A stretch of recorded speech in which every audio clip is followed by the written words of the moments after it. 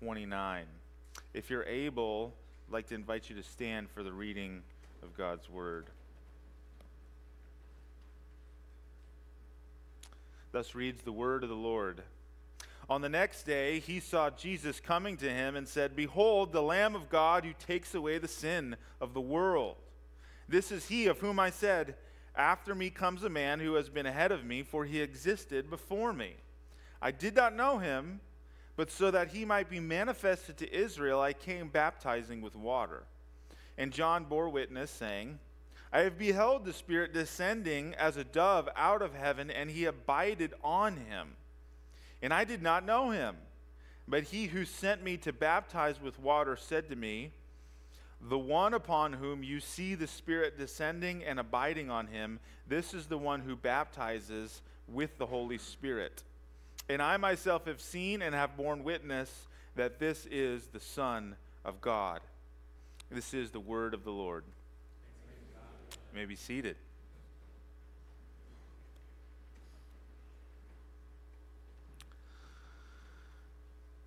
Well, we're at a high point so far in the narrative of the Gospel of John. We've heard the prologue that's from the first verse to the 18th verse. That was some kind of theological prep work that John was doing, telling us about Jesus and how he's eternally begotten. He's the light of the world. He didn't have a beginning. All of these theological truths were presented. And then as we transition from the prologue into verse 19, we start getting into the narrative. Now John says this is what happened. John the Baptist was on the scene. This happened, that happened. And now we reach this high point where John the Baptist in this narrative is saying, there he is. Finally, we're at the point where Christ is seen. And John the Baptist is understandably ecstatic at this moment as he sees Christ coming to him. And he says, "Behold, the Lamb of God who takes away the sin of the world." We're very familiar with that phrase, the Lamb of God.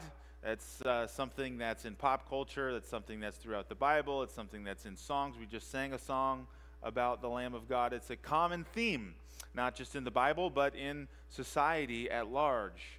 However, there is a background to this Lamb of God imagery, this phrase that some of us might not be familiar with. Why is John saying Jesus is the Lamb of God, right? We know that the lambs had to be sacrificed in order for the remission of sins, and so we know this parallel. But what I'd like to do is go a little deeper into the undergirding structure for why John the Baptist and the evangelist writing this gospel use that phrase, the Lamb of God. Why did John the Baptist use that phrase, and why does John the evangelist decide to include this phrase? He could have included other things he said, but he decided to include this phrase, the Lamb of God.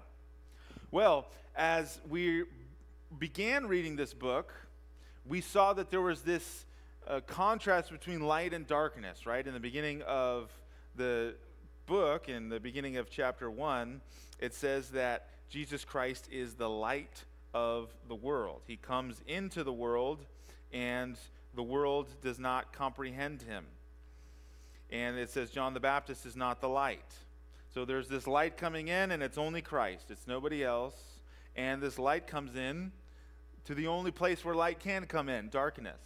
If it's already light, you can't light the area. For light to come in, it must be dark. So the scene has been set. There's a dark landscape, and light comes into the world. Well, that's precisely the situation in the Old Testament when the Lamb was presented. If you're familiar with the Old Testament, and specifically the book of Exodus, you'll remember that the Jewish people were in bondage in Egypt. They had been brought into Egypt, and they were made slaves. They were captives to the Egyptians. They were given very meager amounts of food, not even wages, just food, and they had to work 7 days a week. They were working constantly for Pharaoh in order to build his empire. And God raises up this man named Moses, who is an Israelite, however, raised by the Egyptians, and he raises up Moses, and he tells Moses, go in and set my people free. And Pharaoh, as he's receiving this message from Moses, Pharaoh says, I'm not going to set your people free. And so in order to set God's people free, and in order to demonstrate God's sovereignty, God dispenses 10 plagues. And second to the last plague, the 9th plague, is the plague of darkness. The book of Exodus says it's so dark in the land of Egypt, dark over the Egyptians and the Israelites, so dark that it's as if you could reach out and touch the very darkness. It was a dark darkness, the book of Exodus says. And in the midst of this darkness, in the 9th plague, then on the heels of that darkness comes the 10th plague, the worst plague, the plague that would finally motivate Pharaoh to get rid of the Israelites, and it was the plague of death. The very spirit of death was hovering over the land of Egypt in darkness. And we read this in Exodus 12, verse 29. Now it happened at midnight that Yahweh struck all the firstborn in the land of Egypt, from the firstborn of Pharaoh, who sat on his throne, to the firstborn of the captive, who is in the dungeon, and all the firstborn of the cattle. Then Pharaoh arose in the night, he and all his servants, and all the Egyptians, and there was a great cry in Egypt, for there was no home where there was not someone dead. We can almost hear the cry of this entire nation being raised up in the middle of the darkness, this wailing, women screaming as they go into their children's rooms to find their firstborn children dead. House after house after house. There is none who escaped this spirit of death that swept over the land. It was a time of intense darkness and death. Well, today some of us are staring down the barrel of impending death. Others are afraid of getting cancer. Some fear civil war or riots. People fear earthquakes and fires. Many run to doctors or politicians or insurance plans in order to solve these various problems that we have. And when we do that, one plague may abate. Maybe the fire will stop. Maybe the darkness might lift. But the last plague will never lift if we only run to these creaturely helps.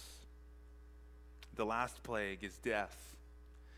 And so we, like the Israelites in Egypt, we, like the people that John was standing near when Jesus come up, we stand in the same place in this darkness, in this land where the angel of death hovers over the land, and it inevitably produces the result of death.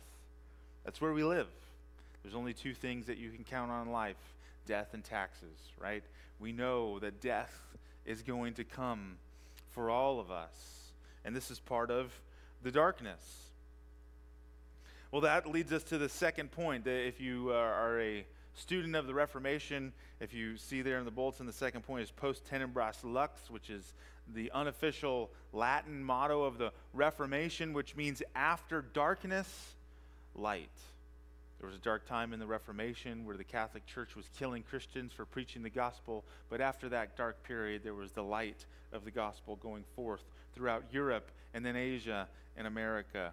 And well, it's the same way in this situation. John the Baptist is in this dark and evil age where people are ignoring the light, yet light comes into the world. And that's why he is so ecstatic when he says, "Behold, the Lamb of God who takes away the sins of the world." You can sense how excited John the Baptist would be in this kind of situation. It's the same excitement that you would feel if you're an ancient Israelite in Egypt, in a place in bondage, of seeing this darkness sweeping over the land, hearing the women scream as their children die, seeing fathers running out in the street with perplexed, anxious looks on their faces because there's nothing they can do to protect their children. Yet, someone brings into the room the Paschal Lamb, the Lamb of God, the Passover Lamb.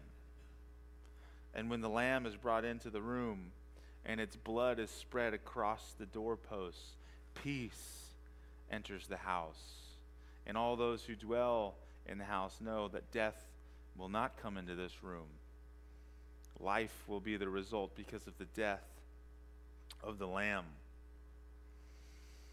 Well, this darkness that prevented people from accessing the Lamb, this darkness is present in the people who are speaking to John. The Jewish people send the priests and the Levites and their Pharisees. They come and they ask John these questions. Who are you? What are you doing? Why are you baptizing? And as we read in this story, they do not comprehend the light. They don't become Christians. They don't say Jesus is the Lamb. They remain in the darkness. Romans 8, chapter 7 says, because the mind is set on the flesh, it is at enmity towards God. For it does not subject itself to the law of God, for it is not even able to do so.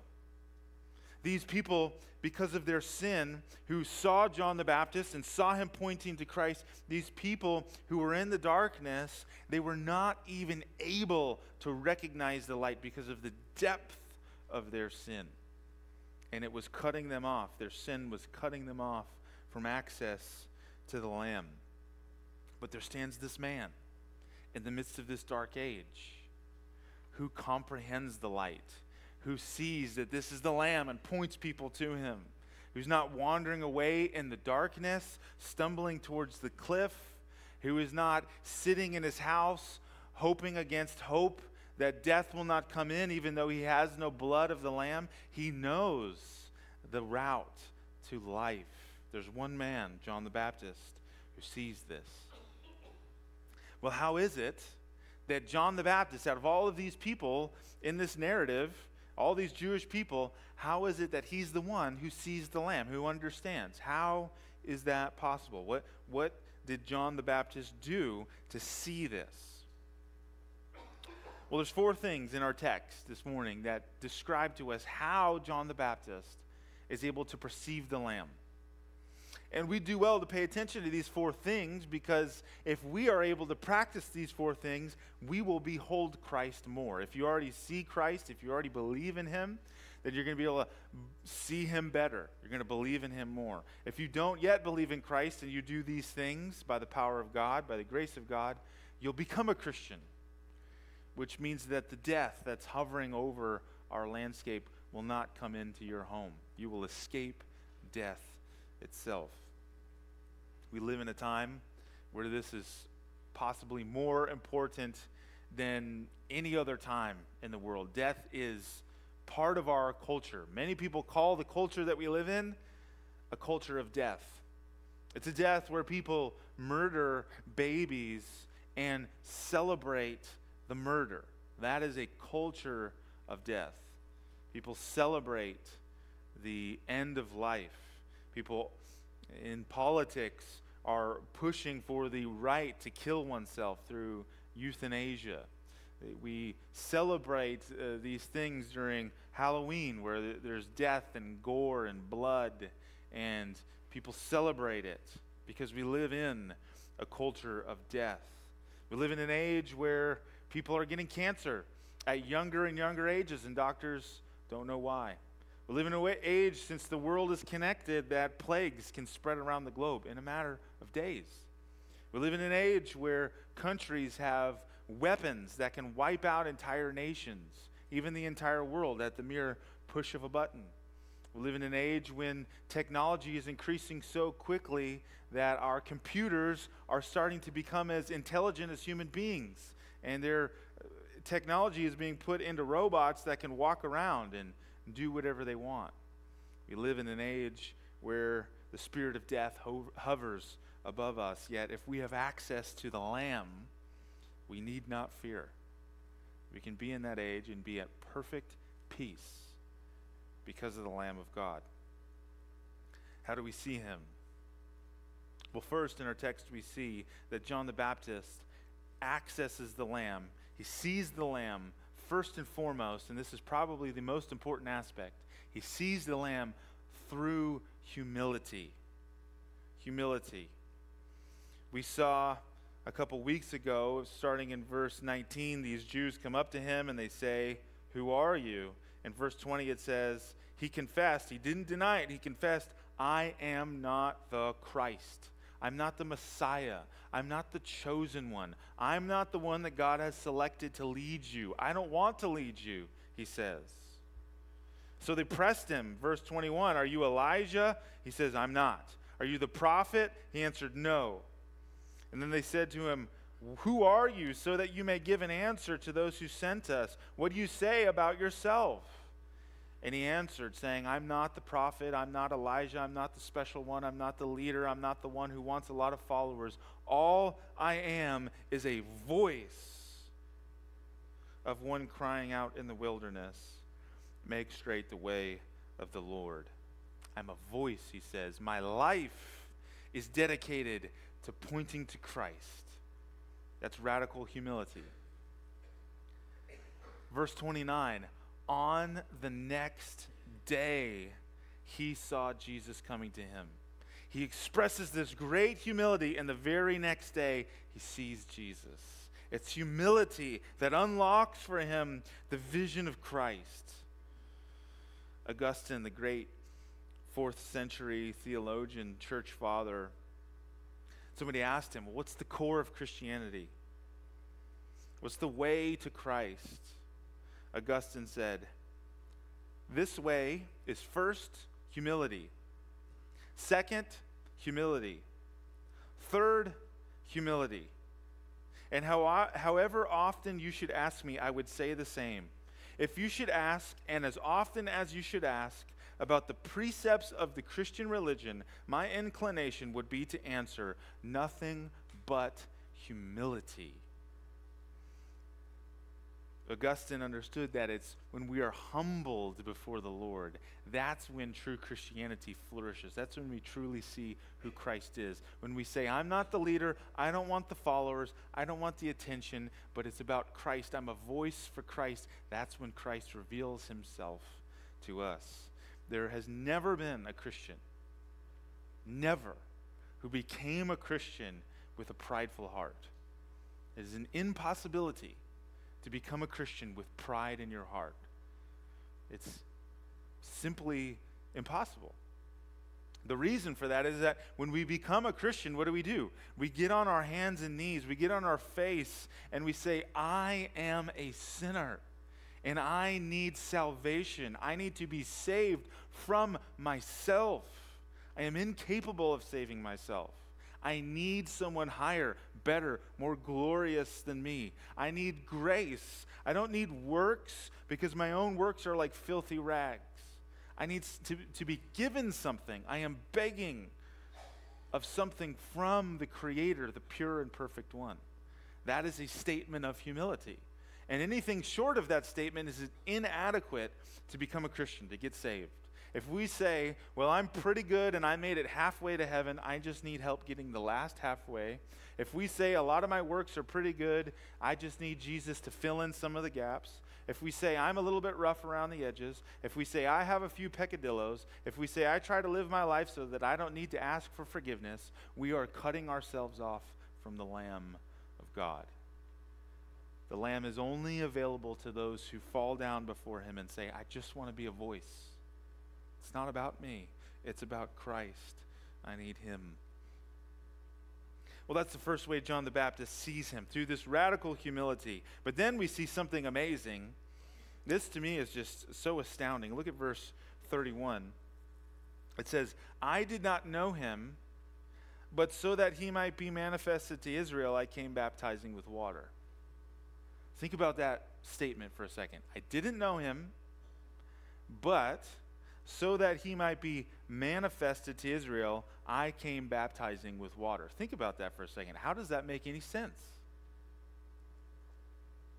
How can you say, "I don't know who this person is, but in order that everybody will know who he is, I'm baptizing"?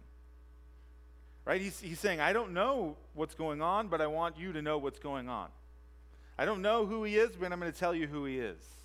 How could that make any sense? This is amazing to me. I didn't know who he was. But so that he might be made known, manifested, I came baptizing with water. I didn't know him. And again, in verse 33, he repeats himself. And I did not know him. John the Baptist didn't know that Jesus was the Messiah at first.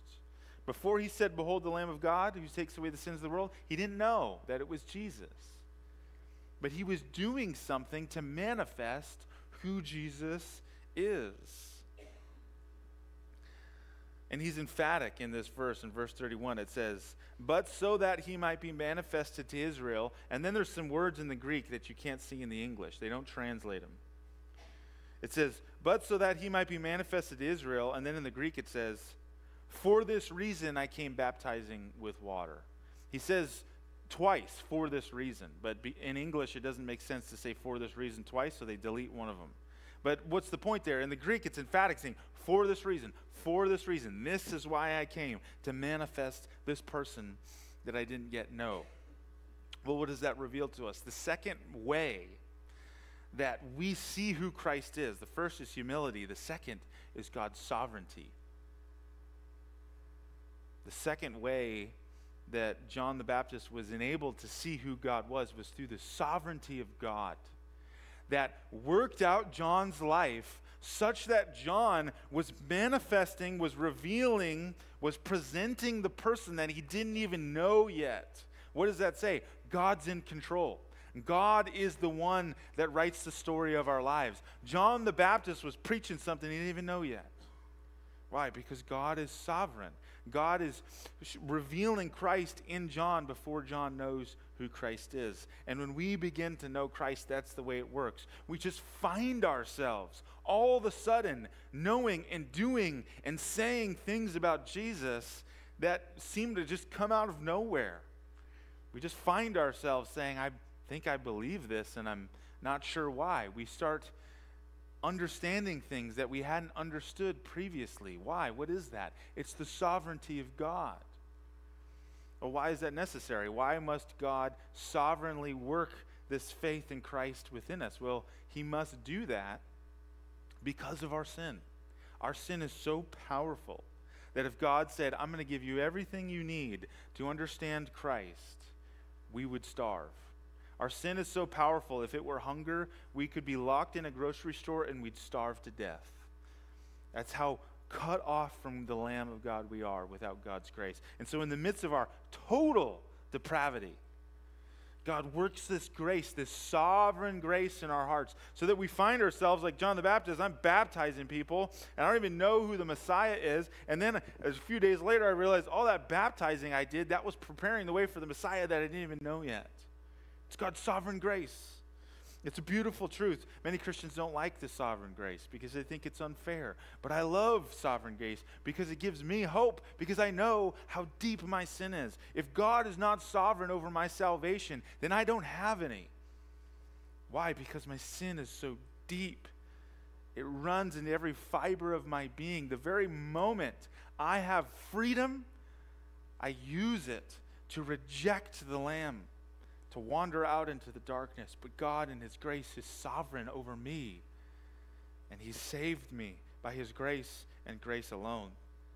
So that's the second way John sees the Messiah, is through the sovereignty of God. Well, the third way is the Holy Spirit. We see in verse 32, it says, "John bore witness saying, I have beheld the Spirit descending as a dove out of heaven, and he abided on him."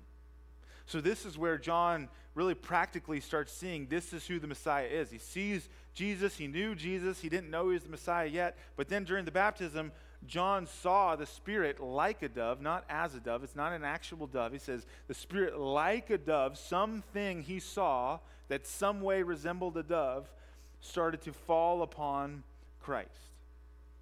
Now, what's interesting is the writer of this gospel, John the evangelist, is probably the same writer of the book of Revelation, and he uses similar language all over Revelation. If you've been with us in the evenings, you'll hear John over and over again in Revelation say, this thing is like that thing. This thing is like this thing.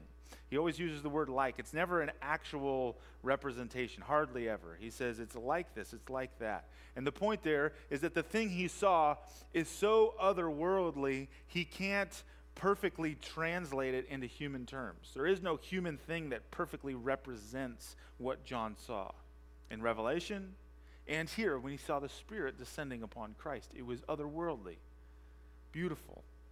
It was like a dove. It was purity, it was grace, and it was remaining on Christ. And John says that when he saw this Spirit on Christ, that's what revealed to him this is the Messiah. And it's the same for us when we behold who Christ is. We are given power through the Holy Spirit to see that who Christ is glorious. He is the one who has the holiness of God. We think about Christ, we look to Christ, we read about Christ, and we say, he's perfect in every way. He's attractive to me. He draws me in.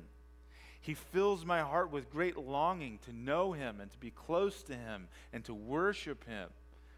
What is that when you have that experience? It's you beholding the Holy Spirit on Christ. And we cannot come to Christ and enjoy the Lamb without this activity of the Spirit. And John goes on to say that this one who has the Spirit, in verse 33, the end of the verse, this is the one who baptizes with the Holy Spirit. So not only does Christ have the Spirit, but Christ blesses us with the Spirit, which is amazing. And it's so amazing that we're going to spend a whole sermon just on that one phrase, the baptism of the Spirit. John's going to preach for us next week about the baptism of the Spirit. We don't have time to go into that today. But for today, the point is that when we behold Christ, it's through the Spirit. The Spirit reveals who Christ is. And then finally, the fourth way is the Word. In verse 33, it says, I did not know him, but he who sent me to baptize with water said to me, the one upon whom you see the Spirit descending and abiding on him, this is the one who baptizes with the Holy Spirit. So John says, not only did I see the Spirit, but I had the Word of God the Father confirming to me that this is the one. It was the Word of God the Father that confirmed what John was experiencing. All four of these points are important, but perhaps today, this is the most important point. Just this morning, I received an email from someone calling me to repent for a sermon that I preached here a while ago entitled Jezebel and the CRC, and I named certain people who were in the CRC or near the CRC who were preaching LGBTQ acceptance in terms of it not being a sin. We accept LGBTQ people, but we reject the sin. But I named people who are accepting the sin, praising the sin. And someone reached out to me this morning, a fellow pastor said, you need to repent for naming this person and indicating that this person is against God's will and that God is against what this person is saying. Well, I think that's why the Word is so central, because we can debate till we're blue in the face about what Jesus says and would say and about who Jesus loves, but without the Word of God, we have no leg to stand on. We don't know. We have no idea. Who is it that God accepts? Well, the Word says that this is the one. Jesus Christ is the one. And Jesus Christ says, take up your cross and follow me. Jesus Christ says, he who does not hate father and mother is not worthy of me. Jesus stands in the book of Revelation with hair white like wool, with eyes like fire, with feet like burnished bronze, with a golden sash tied around him and a sword. And he looks at those who teach sexual immorality, Jezebel, and he says, stop, repent, or you will be destroyed. That's the Word of God. That's who Christ is. Many people don't like that, but our job is not to knock the edges off of who Jesus is so that he fits in the peg of society, so that people will say, I accept this version of Jesus. Our job is to look to the Word. John the Baptist only knew who Christ was because of the Word. And if we do not look to the Word to see who Christ is, but instead we look to ourselves, we will refashion Christ into our own image, which means we will sever ourselves from the Lamb of God. And we will remain in the darkness. But Christ reveals himself to his children. He reveals himself amazingly as the Passover lamb. He was killed at the same time as the Passover lamb in John 19. His bones weren't broken just like the Passover lamb. He was brought into Jerusalem 4 days before his death, just like the Passover lamb was brought into the house 4 days before its death. Christ was without sinful blemish, just like the Passover lamb had to be without blemish. Christ was male, just like the Passover lamb had to be male. Both Christ and the Passover lamb were killed on the eve of Passover. Christ is the firstborn, the only begotten Son of God, just like the firstborn who had to die during the 10th plague in Egypt. Romans 8:29 says Christ is the firstborn among many brothers. Christ died on a cross, just like the blood that had to be put on the doorposts of the Israelite houses. They had to put blood on the top, and they had to put blood on the sides. And as the blood dripped down from the top, it would form a cross, the same cross that Christ hung from. The death of Christ provides freedom from our sins, freedom from eternal death, freedom from the judgment, just like the death of the Passover lamb provided freedom for the Israelites to leave the bondage of Egypt. Even the very bread that was used during the Passover meal, they would eat the lamb, and then they had bread, special bread called matzah. And matzah had to be, according to the Old Testament, unleavened, which made it look like flesh. And the bread would be pierced, just like Isaiah 53 says, Christ was pierced. Everything about the lamb points us to Christ. Yet John the Baptist, he says, behold the Lamb of God, not just for the Egyptians in Israel thousands of years ago, but behold the Lamb of God, verse 29, who takes away the sin of the world. This is who Christ is. He's the Passover lamb that was pointed to in the Old Testament, but it's not just for Israel anymore, though it is for them, but it's for the whole world. The entire world can have access to this lamb who provides perfect peace, who provides eternal life. And John says that this lamb takes away the sins of the world. That's present tense. It could be translated, behold the lamb who is taking away the sins of the world.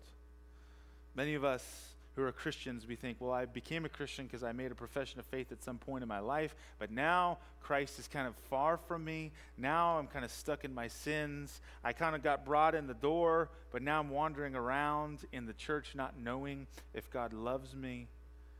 Some of us think, well, God has saved others through Christ. He saved different types of people, but I'm too sinful. The things that I've done are too severe. Christ's death couldn't be for me. It has to only be for them. But this beautiful verse, this amazing statement, the most beautiful words ever uttered by human lips, behold, the Lamb of God who takes away the sins of the world. He continues to take away our sins. Present tense, he is taking away our sins. When we're saved by Christ, it's not a down payment that just gets left alone. It's not like he gives us a gift and then leaves. But it's something that he gives us that grows exponentially. He continues to save us. I had a pastor friend who was on a campus, and people were evangelizing on this school campus, and someone came up to him and said, are you saved? Do you believe the gospel? Are you saved, mister? And this pastor friend of mine, he said, well, I am saved, and I was saved, and I'm going to be saved. And this person who was evangelizing looked at him and said, are you a pastor? Because he figured, no one who's thinking in terms like that is not a Christian. This is kind of a technical thing. This is something that only pastors talk about, but it's true. We were saved by Christ, past tense. We are being saved by Christ, present tense, and we will be saved by Christ at the last day. He is carrying us through. He continues to be with us. He is taking away the sins of the world, and it's for all people. There is no one who is too far away from Christ to be saved by him. He saves to the uttermost. The Lamb of God takes away the sins of the world. Everyone. There is not a single sin that the blood of the Lamb will not atone for. Not one. The only sin that the blood can't atone for is the sin of rejecting the blood in the first place. No matter what it is anyone has ever done, the worst sin you could possibly imagine, if that person comes to Christ in humility and says, "Forgive me, I'm a sinner," that person will be saved. Why? Because the blood of the Lamb does atone for sin, period. Well, that's the gospel, and that's what we're going to experience today in communion. It's a reminder of what Christ has done for us. And as we partake of this communion, I'm reminded of Martin Luther's first communion service. The first time he ever did communion, he preached the communion sermon okay. He was a little nervous. And then it came time to administer the elements, and he began to shake.